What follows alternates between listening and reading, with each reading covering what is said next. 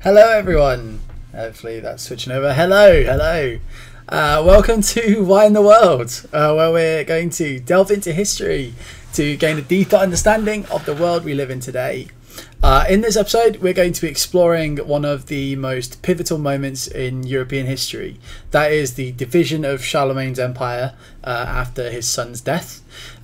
This event set in motion a chain of events that would shape the continent for centuries to come, and arguably the entire world. It led to a millennia of war and conflict.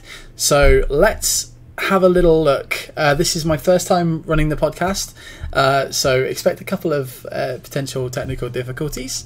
I am currently streaming it live on Twitch, which is where I'm going to be streaming them in the future, and I'll be uploading it to Spotify as soon as we're done here. So we'll get straight into it. So why did I choose this as the topic for the first one? Partly it's because no one else was here, and I feel like this is a topic that I can cover by myself. Another key aspect of the podcast is eventually, and quite often I'm sure, you will hear the dog deciding to play with her squeaky toy. That's just something you're going to have to get used to. This topic is one that I find absolutely fascinating though. Sometimes an event sends echoes throughout history, and one of those echoes is the fallout and what was left over from the division of the land from Charlemagne. And what I'm going to do is I'm going to show you on a map here what I mean. This might not work so great for the people listening to this on Spotify, but we will I'll try and give you as good a description of the map as I possibly can. So with a little bit of movie magic, hopefully, if I get this right, we go over here and we go here we go. So this map here shows what I'm going to be discussing. So Charlemagne himself was the king of the Franks. His father Pepin united a decent chunk of the Franks in an area of now northern France called Austrasia. They were a Frankish group, a Germanic group rather, who moved across the Rhine towards the late Roman Empire. They did become slightly Romanized, but they came across and set up in that kind of northwestern part of France. There would be a load of conquests from their kings over the course of the next couple of hundred years with the fall of the Roman Empire. And eventually Charlemagne took over from his dad. Charlemagne went on a massive conquest spree. He conquered territories all the way from northern France, all the way down into the Iberian Peninsula, all the way down into Italy, which you can see here on the map. He liberated Rome from the Lombards. He got the Pope to coronate him as the new Roman Emperor. All this territory here that you can see in central Germany, he conquered. He was going around Christianizing and quote unquote civilizing people like the Saxons, the Bavarians, all of those kind of disparate groups in Central Europe.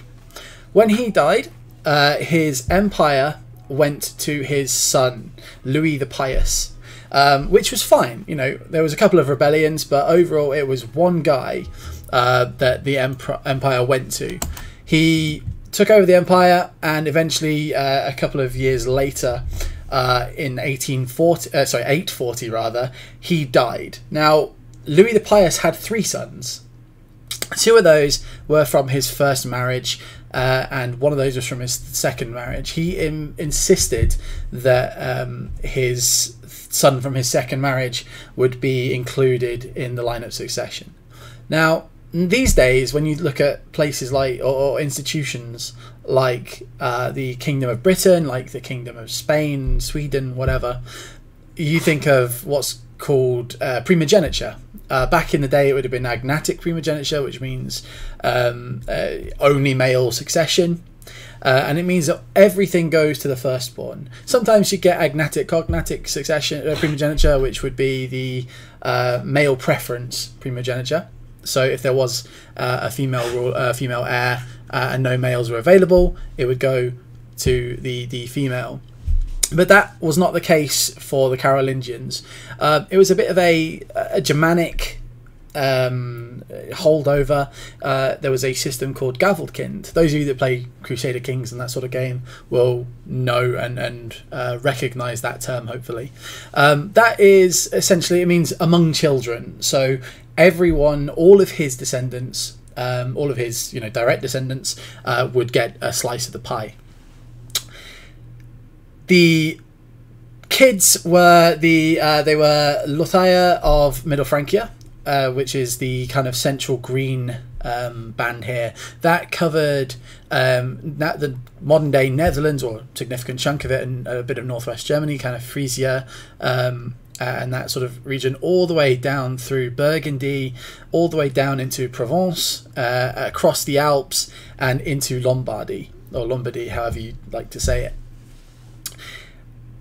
He was given that stretch of territory to hold. His sibling Louis the German, or Louis the German of East Francia, he was given this yellow stretch here, which was obviously full of Germans, funnily enough, and you can see that kind of flanked all the way down. It included central Germany, or modern day central Germany, down into Bavaria, and even into parts of modern day Croatia, Slovenia, and the former Illyrian provinces of the Roman Empire.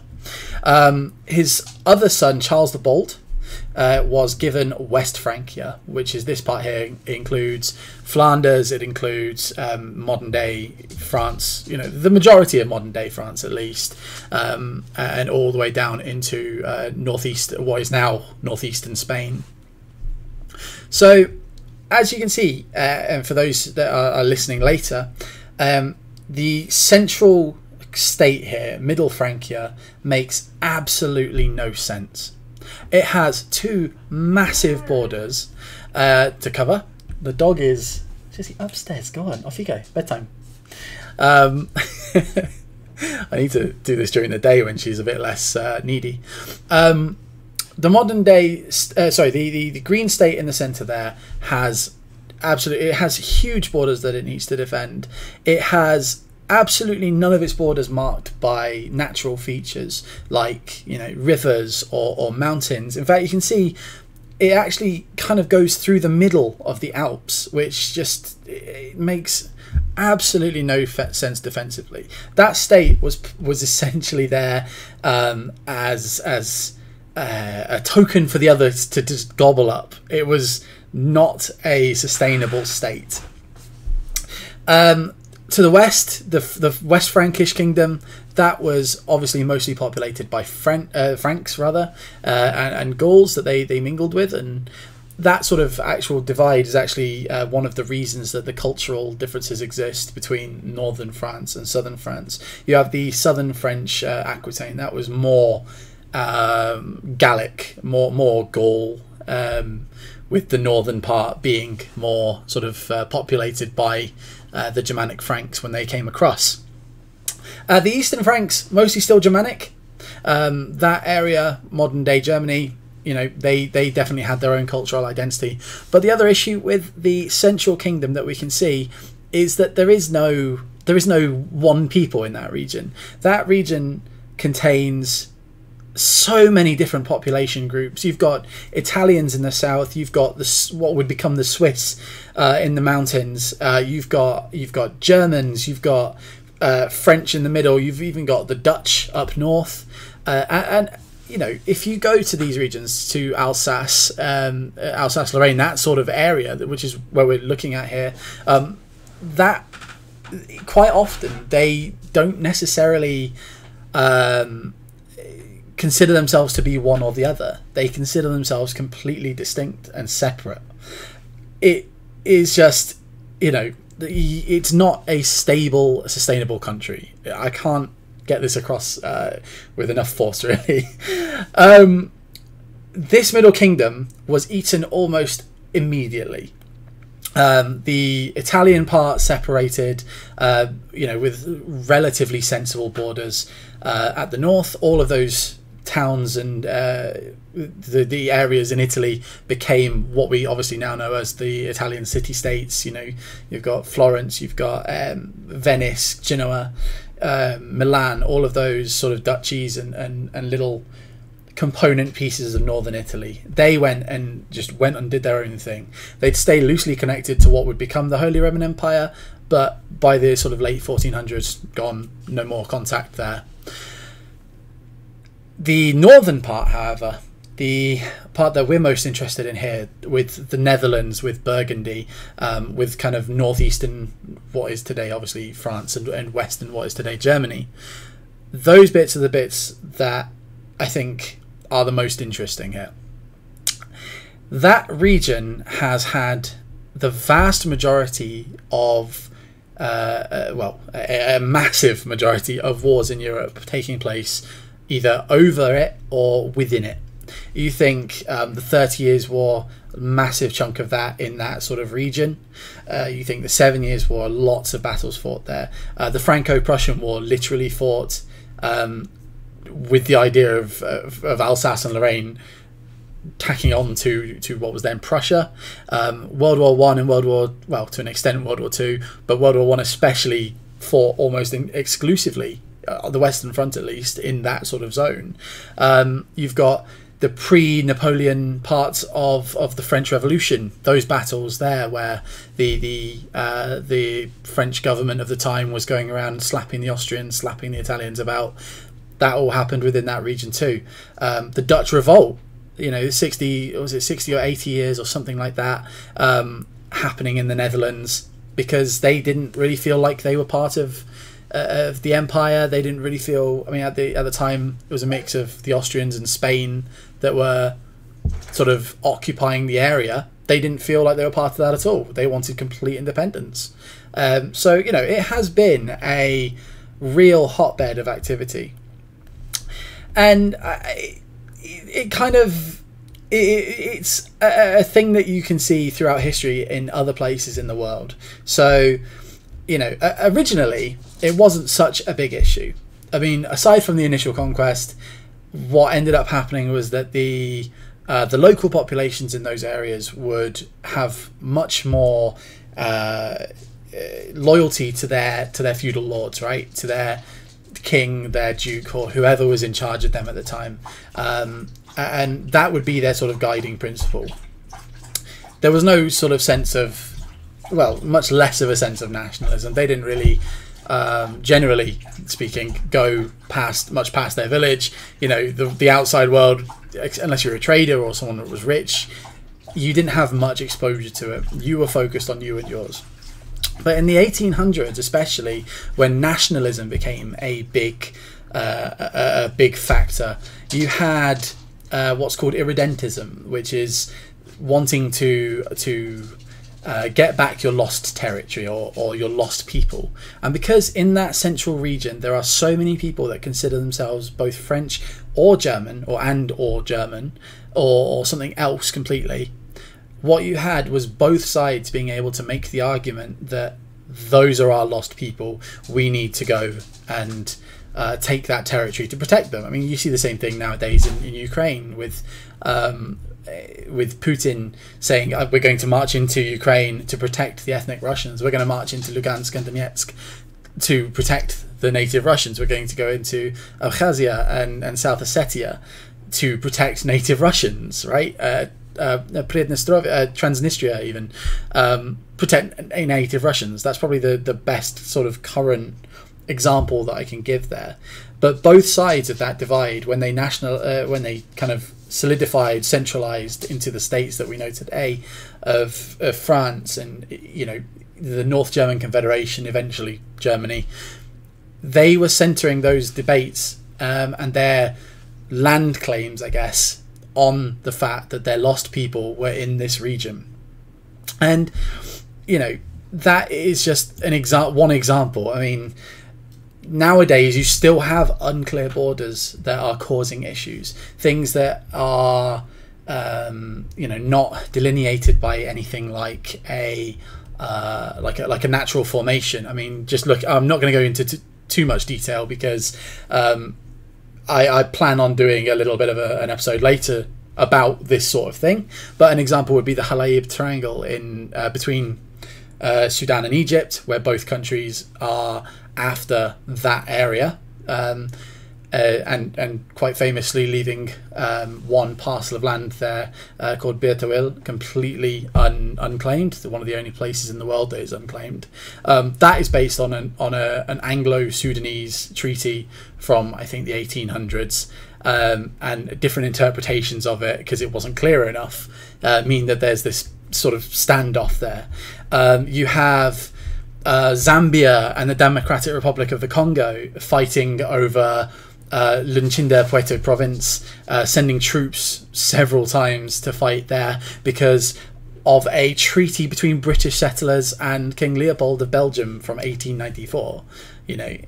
These sort of unclear boundaries just cause all sorts of problems. And I think another big example that, well, a very small example I suppose, but one that's sort of become a bit more popular because of Oversimplified's video on the topic, was the pig war. It was, in fact, I'll get a quick map up here. So for those of you that are listening here, we're going to Western Canada, to Vancouver Island, which is the island that sticks just off the west coast, a lot near the border with the US. Initially, the border with the US was supposed to just be completely flat at the I can't remember which parallel. Is it not the 38th parallel, or is that might be Korea? Can't remember the exact parallel, but it was one of the lines of latitude that they've used to delineate it. That's not so bad as a way of marking a border, because no one can really argue about it. Any changes that do need to be made are minor, and they don't necessarily need to be fought over. So what we've got is Vancouver Island. And now, back in the day, the UK and the USA were both controlling the northwest part, which is now Oregon and Washington State.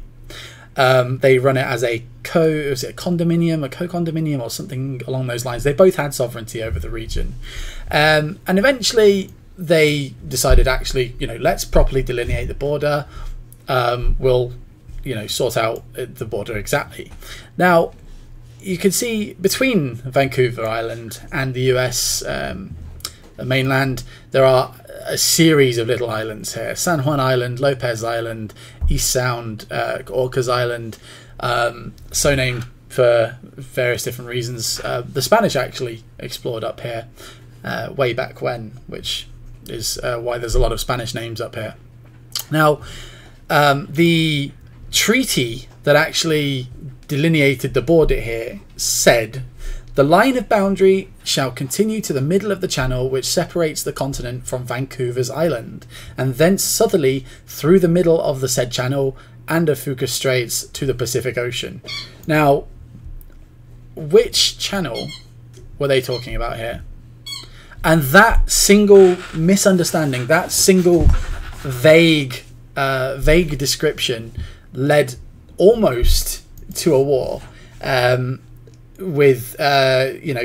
had both groups on there, the UK and US citizens and settlers on those islands, thinking that they were living in either the UK or the US, which meant that they kept on calling on their own law enforcement to settle disputes, which obviously the other side didn't particularly like. If you're a British citizen and you've got US troops coming up to you to have a go for whatever reason, you're not going to be too thrilled at that.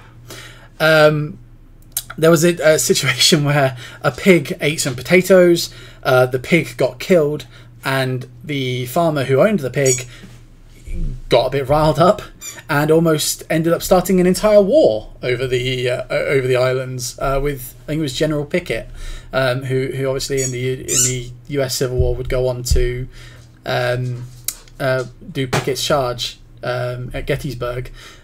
He wanted a shot at glory, and so he was trying to bait the British into starting a war there. But thankfully, obviously, cooler heads prevailed. And that's just, you know, one example. It's a very short one. This is a very short episode because it's just me that's talking here. But, you know, that singular decision and the singular way that they split up the region for their sons, for Louis the Pious's sons, has had so many implications for the world. Not only had the wars been fought there, but think about the alliances that got called into these different things. The alliances that got called in on different sides of these wars, and so, you know, territorial changes that have happened elsewhere in the world because of it. So whenever we're looking back at history, you really do have to, you know, one thing that you're seeing today could have been caused by something you would never have expected. And when you're making decisions, you really cannot properly plan for all of the outcomes. I don't think that Louis the Pious expected 1,000 years of warfare to come from him just making sure that his 3 kids had some land. There was actually a big fight at the time between the 2 sons from his first marriage.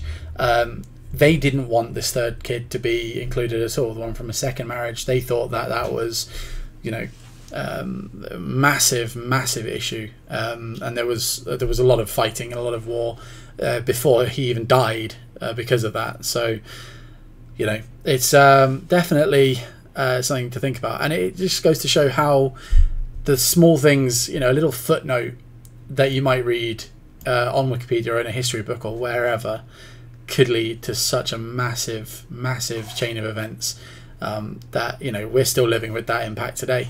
The countries that exist in this area, the relations between, you know, France, Switzerland, Germany, Luxembourg, Belgium, the Netherlands, all still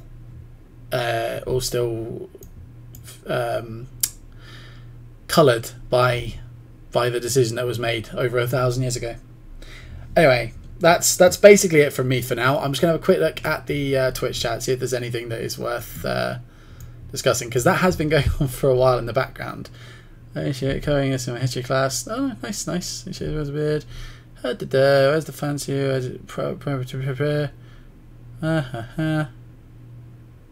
Okay. I don't think there's anything particularly interesting there, so I will call it there. Thank you for joining me. This was just a bit of a test, a very short one with just me and nobody else. I'll pop this up on Spotify when I get the chance, but otherwise, thank you for watching. There will also be a couple of shorts going up on YouTube in the very near future as well, so keep an eye out for that. Thank you. Goodbye.